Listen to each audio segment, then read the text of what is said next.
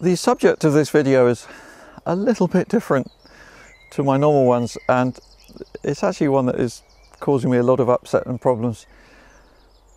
And I'm showing it because from what I hear, a lot of you also have some of these issues, and it's to help identify this problem, which is weed killer in this case, horse manure and hay. So the weed killer has been sprayed onto fields of grass, which normally are harvested as hay for horses. Not always, occasionally cows, but from my experience it's much more horses. Apparently though it is being used a bit for cows now, but basically the stuff comes from hay. That's one thing to be really clear about. This is not a weed killer that's sprayed on cereal, so you won't get it in straw, for example. Certainly not that I've come across anyway. Therefore bedding and all that kind of thing that animals are bedded on, that's fine, but it's what they've been eating. So in this case, the weed killer, by the way, is active ingredient aminopyralid. We'll put that in writing so you can just see. The weed killer itself will be called something different, like Forefront, or they funky names. But this active ingredient in there was in the hay. That was eaten by the horse.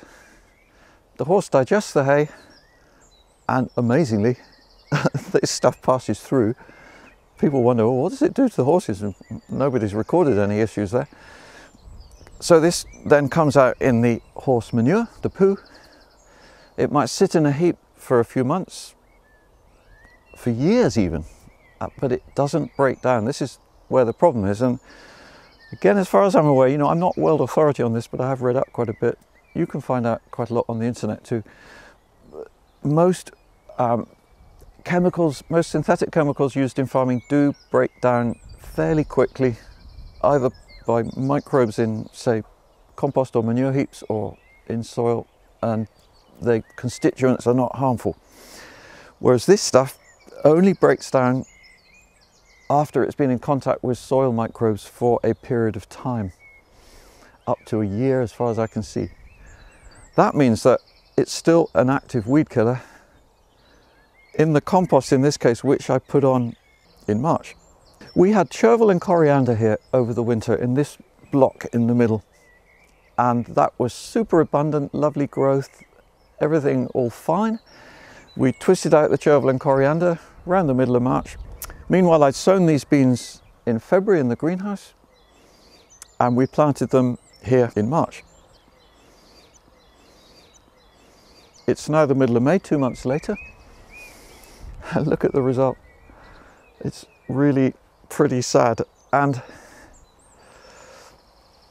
the symptom is what you can see with this curling inwards of the new growth. These didn't look too bad. They were just slow until about 10 days ago, and then I suddenly realized this very dramatic curling and stunting of the tip of the plant, and the new leaves just can't form. Somehow this chemical blocks the ability of plants to photosynthesize, so they just run out of ability to get food, basically.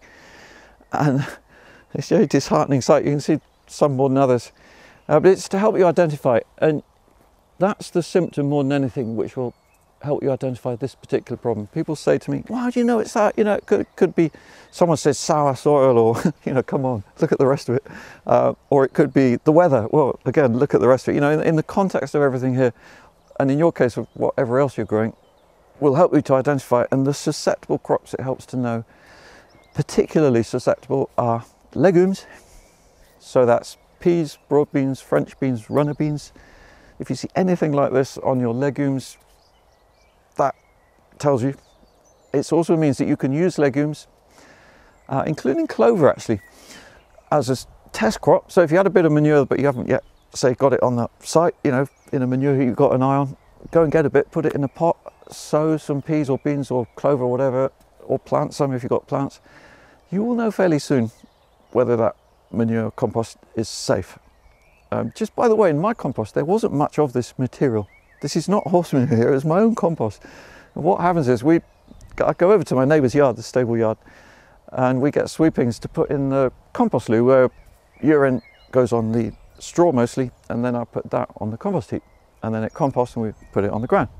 So that's all natural process, except that, well, I didn't realise that this stuff was in, we must have got a bit of hay and a bit of manure with these sweepings. Gives you an idea of its power. And the other susceptible crops are solanums.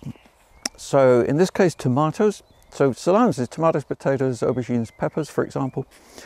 And here I did a little test with compost from the same heap that I suspected. Two different composts, in fact. That's the one from the heap, and that's mushroom compost, 9 months old. So it's not potting compost, but you can see the mushroom compost plant. Well, that's pretty normal growth, I would say. And if you look at this one, you know, if you didn't know, and at first glance you might think, well, yeah, that's growing, it's looking nice. I mean, it has grown. But if you look at the new leaves, it's starting to kick in now more. Just in the last few days, those new leaves are not developing correctly, and that will stunt the plant growth more from now. You can see it on the side shoots as well, because that's new leaves basically. It's inhibiting that, and even the older leaves slightly paler green. So that I would call a mild infestation. I've seen worse, because this did happen to me before, and I've been jolly careful actually with this horse manure. I tested it myself. There was just one batch got through that I missed. And I'll just finish by mentioning the effects of this on other plants. So it doesn't affect every vegetable so dramatically as solanums and legumes. There's one vegetable you can grow which is not affected, as far as I can see, is brassicas, or one group of vegetables, so cabbages, kale, Brussels sprouts, broccoli, rocket, they're all fine. Beets like beetroot, chard, spinach, not so good, not so dramatic as this, but the leaves will go rather yellow. Lettuce though, Asteraceae family, therefore asters, quite a few flowers. Dahlias also really quite badly affected. So the implications are bad, you know, in flower borders as well as vegetable gardens. And there's a lot more needs to be said on this. I'm hoping that this video might spur some people to action. I mean, I'm doing what I can by publicising it. I don't have a lot of time to go out on the road campaigning. I know that there are court issues actually ongoing about it already in the UK. So I don't know how much I'm allowed to say about that, but it needs sorting out. This weed killer should not be allowed. This is Dow Chemical Company. If any of you are watching this, I call on you to stop selling this horrible stuff. At the moment, it's illegal.